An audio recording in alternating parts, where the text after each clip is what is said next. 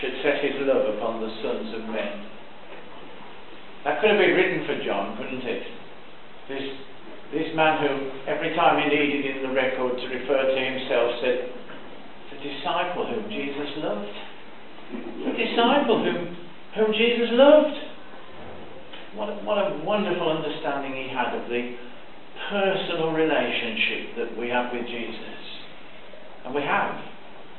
Every individual one of us is important to the Lord Jesus Christ. And as you read through the Gospel record of John, you're constantly reminded of that. He isn't saying, he loved me. No. He couldn't believe it. And yet for joy, he did. He did. The disciple whom Jesus loved. The second miracle in Cana of Galilee. It's interesting that Jesus went back there for the second miracle. There where the representation of the kingdom coming and the marriage supper of the Lamb being there and the provision of the wine and the Lord drinking wine with his disciples as he promised that he will. And he went back there. And it was the Gentile who benefited that time. There was the Gentile who was dying on the very point of death, and his father comes to the Lord Jesus Christ and says, please come, my son's dying. Unless you come, unless the Lord Jesus Christ comes, it's death. There's nothing if the Lord Jesus Christ doesn't come. There's death. He said, Lord, please come. Jesus said, you know, I don't actually need to be there. You go home, your son's alive. And this is the important bit, isn't it? The man believed the word that Jesus spake. That would have took some doing, wouldn't it? To believe the word that Jesus spake. Look, I'm not coming. Go home. You're better now. And he checked, didn't he? He checked. And the very hour that Jesus spake, that young man started to recover. How confident are we in what the Lord is doing for us? We who were at the point of death and we've entered into the waters of baptism and we've come out and we've set ourselves on that wilderness journey to the kingdom with our hands in the hand of the man from Galilee, our hands there. How believing are we? There were those who said, Lord, I do believe. But, thankfully, the Lord Jesus Christ had compassion on them. And I think that John, there's different aspects with all the Gospels, isn't there? John somehow is setting before us the wonder of this man who has the power to bring us from the grave. I think there are only 4 resurrections in the whole of the Gospel records, aren't there? And they're all different. Jairus' daughter, he left it too late, haven't he? He left it too late. Ruler of the synagogue, how could he possibly go to Jesus? Whatever would his colleagues say? Jesus, they didn't want Jesus. And he had to, I've got to go to him, my last hope, but he left it too late. And then after that delay, the servants come from the house and they say, don't bother the master anymore, she's dead. The Lord doesn't, not a second, not 1 second for the man to even think about it. Don't worry. Don't worry. I'm coming. It'll be alright. And it was. And she'd only been dead that short time. And then in Luke 7, that poor woman with the lad in the coffin on his way to the grave, he probably died that very morning or maybe the night before. And the Lord Jesus Christ comes up and does something he's already proved he doesn't need to do. He touches the coffin. Touches the coffin, and that young man gets up, and he's suddenly the Elijah prophet, isn't he? With the young child delivered back to the mother like that. Touch the coffin, eh? wouldn't he have been unclean? No. Do you know, when you read Haggai and God says, if such and such and such brushes against this and touches that, will it be unclean? Well, yes, it will be unclean. There's an exception. In Leviticus 6, we're not going there, but there's an exception. And it's the sin offering. It's the sin offering. And when something touches the sin offering, it isn't the sin offering that's defiled, it's the something that is made clean. You read the end of Leviticus 6, or read through the several last verses of Leviticus 6. And here's Jesus totally not needing to touch that coffin, just as he totally didn't need to touch the leper in Luke 5. Touching the coffin. And he's saying, I'm the sin offering, and this is what happens. Eternal life is centred in the sin offering, and it's me. These Jews who knew their Bible would have known what we call Leviticus 6. They would have known it. They didn't call it Leviticus 6, but they would have known it. It's lovely. The stories are there, aren't they? And then you get Lazarus, 4 days dead. Lord, well, you know what it says. By now he's stinking. Lord, if only you had been here a bit earlier. Poor Mary, poor Martha. They had such faith. And yet, as we were saying a few minutes ago, faith somehow sometimes doesn't always quite go all the way. And Jesus knows that. Just believe me, he said. It doesn't matter how long he's been dead. I'm the resurrection and the life. It's me. It doesn't matter about how long, how many hours or days or years he's been dead. It doesn't matter. I'm the resurrection. How can it make any difference? And he called him out of the grave and he came. And then the fourth one, of course, is his own resurrection. And they're all giving different lessons about the power of the Lord Jesus Christ. And there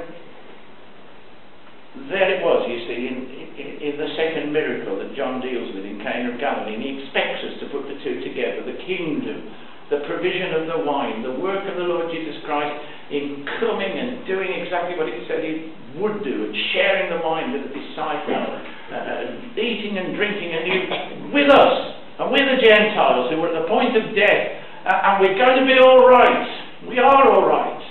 Because the Lord Jesus said, even in my absence, doesn't matter. You're all right.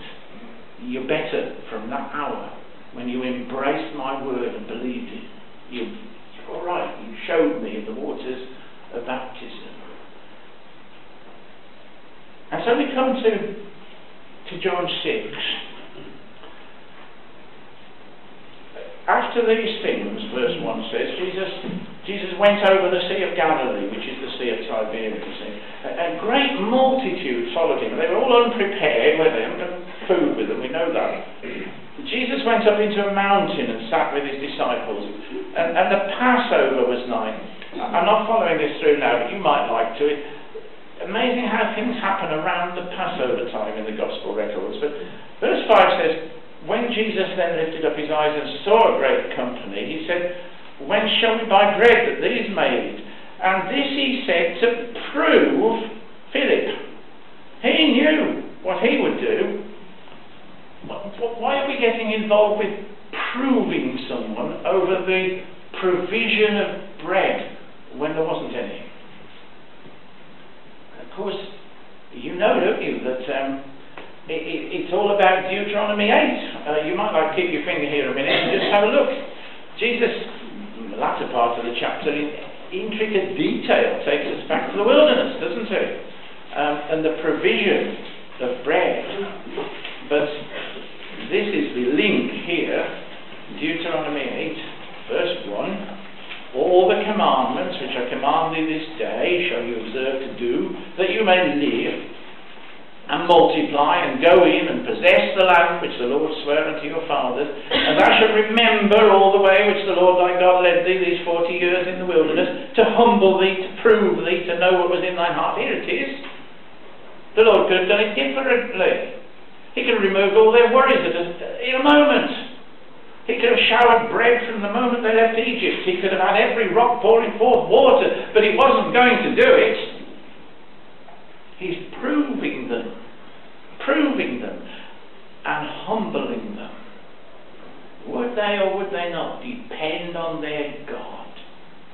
To what extent would they worry? And we're no different, are we, from this nation here, so far as that is concerned. God has called us, set us on a wilderness journey, promised us the land. And He could do so much, He does do so much for us, but we sometimes, in our prayers, we were discussing this with our Bible class, strangely, we sometimes really pray for, Lord, why didn't you do it differently? Or could you not just arrange these things in my life differently? They're worrying me so much. Couldn't it be different? And God knows what we need before ever He grants it to us, before ever we ask for it. But He would like us to ask for what He wants in our lives. He'd like us to ask. He wants us to be on the same wavelength, doesn't He? And then it says in verse 3 of Deuteronomy 8, He humbled thee and suffered thee to hunger, and fed thee with manna. So He let them get hungry before He gave them the manna. He let them, as it were, perceive that they had a need for something that He could provide before He gave it to them. They had to need it. They had to know their need. And then He would provide it. And you can take that through New Testament promises, can't you? And He said, you didn't know about the manna, nor your fathers. And He did it, verse 3, that He might make thee know that man doth not live by bread only, but by every word that proceedeth out of the mouth of the Lord doth man live. You've got to learn your priorities, nation. You've got to learn your priorities. You've got to put this first, and if this is first, you will have the confidence that I will provide what you need, not necessarily what you want, but I will provide what you need. Isn't that lovely? Because that's what God's saying. We're back in John chapter 6 again. Philip hasn't got much of an answer, and frankly, I don't think I would have had either. Verse 7, Philip answered him, 200 pennyworth of bread is not sufficient for them, that every one of them may take even a little. And then one of the disciples, Andrew, Simon Peter's brother, says, there's a lad here which has 5 barley loaves and 2 fishes. You know, if ever there's someone here with faith, it's this lad. He came prepared, didn't he? He came to listen to the Lord Jesus Christ, to walk with the Lord Jesus Christ, to go into the desert place with the Lord Jesus Christ. He came prepared. And He was the only one who did. And what's more, when he began to see what the situation was, and crowds can get pretty ugly in circumstances like this, he didn't hide everything away or sneak off home early and stop behind the first rock and have his tea. He didn't do any of those things. He says to Andrew, ask the Lord if this would be any use to him, if this would help. I like this lad. And Jesus, verse 10, Jesus says, make the men sit down. A lot of grass in the place, and we get the spring or whatever out of that. So the men sat down in number, about 5,000. And Jesus took the loaves, and when He'd given thanks, He distributed to the disciples, and the disciples to them that were set down, and likewise of the fishes, as much as they would. He sat them all down, and He could have had a long line, couldn't He? And just, the sort of thing. Val and I did it at lunchtime in a motorway service centre. You queue up and somebody puts that on your plate, somebody puts that on your plate, somebody puts that. Would have been quicker, wouldn't it, really? Sit them all down in rows of 50, then He passes it to the disciples, and the disciples pass it to them. Why did He do it that way round? Because that which He provides, which is the bread of life, it's all explained later in the chapter, isn't it, is going to be spread abroad by the disciples. They're the ones chosen for the work. There's a lot of it in Acts. They're the one. He's showing us the way He's going to do it. The manna was the word of life, wasn't it? The manna should have told Israel about the word of life. And here Jesus is providing the bread of life. Again, He's going on to say, it's me, represents me, and the disciples are the ones chosen through whom that bread of life is going to be spread amongst the very nations themselves. And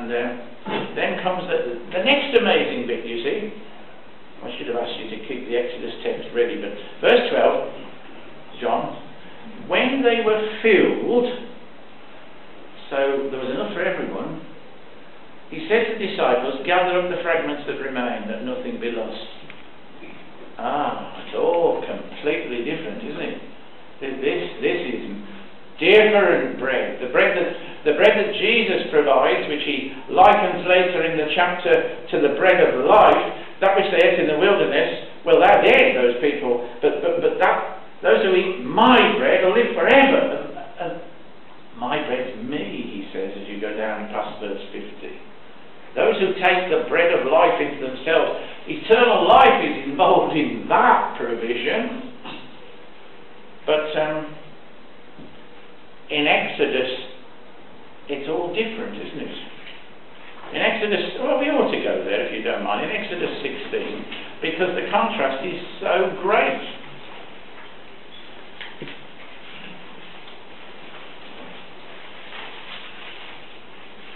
Verse 18 is nothing actually to do with it, but verse 19 is. I'm still going to read verse 18 because Paul picks this up. When they did meet it with an omer, he that gathered much had nothing over, and he that gathered little had no lack. They gathered every man according to his eating. And in 2 Corinthians 8, Paul picks that beautifully and says, that's Jesus Christ's provision for us. Never too much, never too little, always enough. He knows exactly what we need. Okay? And then Moses says in verse 19, let no man leave of it till the morning. Notwithstanding, they hearkened not unto Moses, this sort of nation they were, sadly. Some of them left of it until the morning, and it bred worms and stank, and Moses was rough with them. And then they gathered it every morning, except Saturday morning, the Sabbath. And God had given them enough for the Sabbath. That was the day of rest. But do you see what I'm saying? Here we have manna provided in the wilderness, and it goes off, doesn't it? It doesn't last. It has to continually be renewed. God provides it. It fulfills their need, but God has to say, we're going to do greater things than this in the future. This is just speaking of greater things. And so when Jesus provides this, keep Exodus for a moment. When Jesus provides this, he makes this great big point of having this huge quantity left over and taken that others might benefit from the bread of life too. This doesn't go off. And I like the 12, it perhaps looking too strongly at that, I don't know. 12 baskets full of fragments. 12 disciples handing the bread of life to the multitude. And Jesus, you know, all the rest of the chapter, as you go into it, the end of the chapter, when he talks about the importance of the bread of life, likens it to himself. It really is all to do with what comes in Exodus 16, in verse 32. Moses said, this is the thing which the Lord commanded. Fill an omer of it to be kept for your generations. So there was some that wasn't going to go off, right? That they may see the bread wherewith I have fed you in the wilderness, when I brought you forth out of the land of Egypt. And Moses said to Aaron, take a pot, put an omer full of manna therein, lay it up before the Lord, to be kept for your generations. As the Lord commanded Moses, so Aaron laid it up before the testimony, to be kept. To be kept. So that which was of bread which didn't last forever was put in the ark of the testimony when it was built. Hebrews reminds us it was actually there. It really was there. It was put in the testimony, and it lived. And it was put in the ark of the testimony along with the commandments of the Lord, and the rod is the word, thank you Don, that came to life again, didn't it? Came to life again. It's all about resurrection and eternal life and never dying. And God walks, as it were, in the midst of that nation through the wilderness with all that evidence and all that proof, and they still couldn't take it on board, could they? They couldn't. Some did, but not many. And we have this same wondrous provision in Jesus. All these things represented Jesus. He is the life that is now forever. He is the rod that came forth and blossomed and budded and came to life again when it was dead. He is the Lord of the Testament. He is all these things.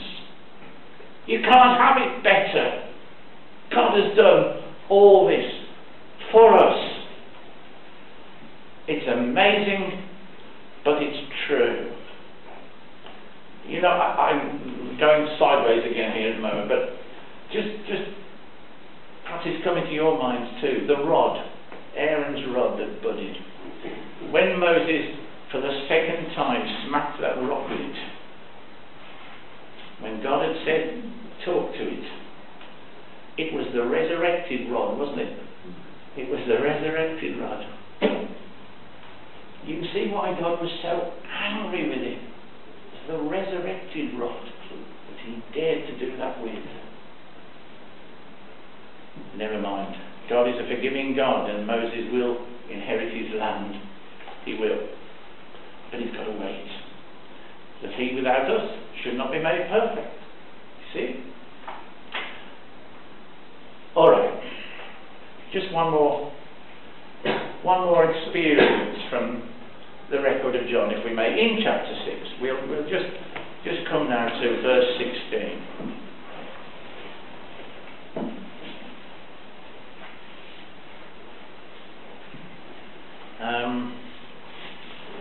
When the even was now come, his disciples went down unto the sea, entered into a ship, and went over the sea toward Capernaum, now dark, and Jesus was not come. And the sea arose by reason of a great wind that blew. So when they rowed about 25 or 30 furlongs, they see Jesus walking on the sea and drawing nigh unto the ship, and they were afraid. But he said, It is I, be not afraid. And they willingly received him into the ship. And immediately the ship was at the land whither they went. This is just one record out of three of this event. They all actually tell us different little aspects of what was going on here. Here's the Lord Jesus Christ coming near to the ship, casting out their fear, that tossing on the waves. They're fishermen, remember, but they were still terrified of the waves. They were so bad. And Jesus climbs into the boat and everything's fine. Just go back to Matthew. See what Matthew says about it. It's chapter 6, isn't it? I've noted that, but I'm pretty sure it's Matthew 6.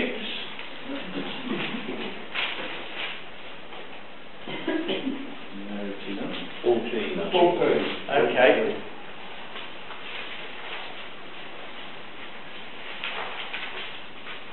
Now, I'll tell you what, go to Mark 8. I know it's there. I've completely lost it now. That's good, isn't it? Well, it's Matthew 14:22, if you want it. Okay. Let me go there. Thank you. Yeah, well, this will do us very well. Thank you, Don. Straightway, Jesus, it's 14:22. Straightway, Jesus constrained his disciples to get into a ship to go before him unto the other side, while he sent the multitudes away. And when he had sent the multitudes away, he went up into a mountain to pray, and when the evening was come, he was there alone. But the ship was in the midst of the sea. And in the fourth watch of the night, Jesus went unto them, walking on the sea. And when the disciples saw him walking on the sea, they troubled, saying, It's a spirit. And they cried out for fear. But Jesus says, Be of good cheer, it's I. Be not afraid. And Peter answered and said, Lord, if it be thou, bid me come to thee on the water. He said, Come then. And when Peter was come down out of the ship, he walked on the water to go to Jesus. But when he saw the wind boisterous, he was afraid, and beginning to sink, he cried, saying, Lord, save me. And immediately Jesus stretched forth his hand. Do you think we're like that too? Do you think that at times when we jolly well know whatever Jesus says he can do for us, he can, and we set out, as it were, to meet him halfway. We're going to take advantage of it, we're going to do it, and then all these things that are going on in our lives sort of detract us. sink into them. And we've got to watch out for Jesus saying, I want to get you out of these things. Come on. Oh, why did you doubt? Oh, you of little faith. One more attempt to find the other one. Mark 6, isn't it? I said Matthew 6. That's where I think I went wrong. Because there's a third thing, you see. It is Mark 6.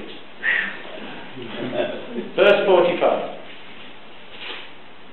We've got Peter with the Matthew record. We've got a very short account of it in the John record. And we've got an extra thing here. Again, verse 45, Mark 6, straight away he constrained his disciples to get into the ship and to go to the other side, unto Bethsaida, while he sent away the people. When he had sent them away, he departed into a mountain to pray. And when even was come, so it's all happening in the dark. Follow that through if you like. It's all happening in the dark, and when it's the darkest hour, Jesus comes. And he saw them toiling in rowing, the wind was contrary. Fourth watch of the night, he comes to them walking on the sea, and would have passed by them. Now, wait a minute. Would have passed by them. Now, you're waiting for me to answer that. I'm not sure any of us can.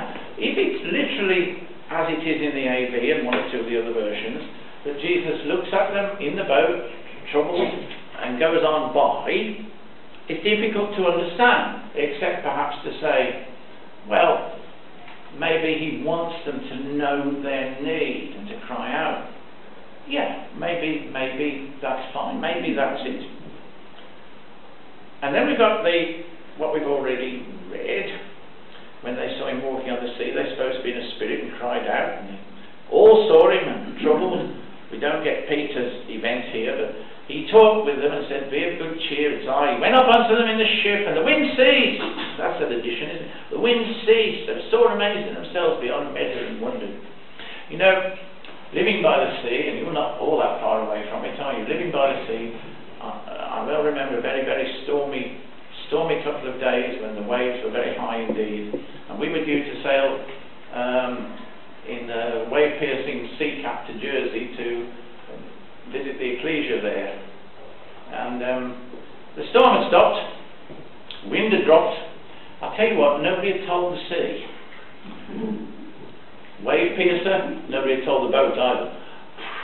Roll, roll, roll all the way across. The wind stopped, and put it all together, and the sea was calm. That which was troubling the sea stopped, and the sea wasn't troubled anymore. It's like that with us. Jesus can take away that which troubles us, and he can deal with the effect immediately. Nature doesn't matter with Jesus. He does it his way, and he does do it. He's with us day by day. Now, one more, then that's it. One more from this. Have you ever wondered where else you see this reference to passing by? I'll tell you. Moses, who had met the Lord, or the angel of his presence as it would have been, face to face, eating with him, drinking with him. God then says, you want to see my glory? Well, you can't yet. You can't yet. So I'll put you in a rock, and I'll cover you, and my glory will pass by. I wonder if they were supposed to pick that up from or if we are from the text, that the glory of God can pass us by. If only we will see it. It's there. And that which happened on that occasion was a proclamation of all that's summed up in Jesus Christ, isn't it? Yahweh, Yahweh, El, merciful and gracious, long-suffering and abundant in goodness and truth, giving mercy to thousands and forgiving iniquity and transgression and sin, that will by no means clear the guilty. This is what was proclaimed. This is the glory of the Lord proclaimed. And it happened again with Elijah. Elijah knew the rules, didn't he? He went to Horeb, depressed, seeking encouragement from God, and when he realized that there was a still small voice, he covered his face just as Moses had, covered his face and went out, and the glory of God had passed by. Is it that we're supposed to take the Moses and Elijah lessons from this, to see the fulfillment of all their work in the Lord Jesus Christ? I think that we probably are. And I may confuse you completely here. It's a terrible place to leave you with confusion, isn't it? But I just find it interesting, that in that all Hebrew letters have a numerical value. You don't actually have separate figures in Hebrew. They've all got numerical value, so you can add up words. Well, Moses adds up to 345. Elijah adds up to 52. That's 397. Jeshua, Hebrew for Jesus, adds up to, you've got it, 397. Now isn't that lovely? Moses and Elijah add up to Jesus. And here we've got this reference to the glory of God passing by, and as a result of the glory of God passing by, the disciples are cheered, the storm is made still, the boat is safe. And that's where we are, isn't it? And I think that in a few moments the final hymn that I've asked that we should sing together, and we share some experience of the writing of this hymn with Brother Ted Burt and Brother Ian Heidemann. It was in 1999 that Val and I went to the All-Ireland Conference with Brother Ted Burt, and he and I spoke for a few days on the theme, the hope of glory, Christ in you.